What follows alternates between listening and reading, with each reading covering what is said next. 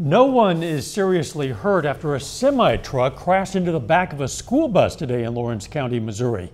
The crash happened on Missouri 96 about 7 a.m. The bus slowed to make a left turn and the semi moved to pass on the right, but instead struck the bus. The impact spun the bus and it slammed into a rock bluff. Troopers say 2 children and a driver were on the bus at the time, and firefighters helped remove the semi-driver who was trapped in his cab, but again, no one was seriously injured.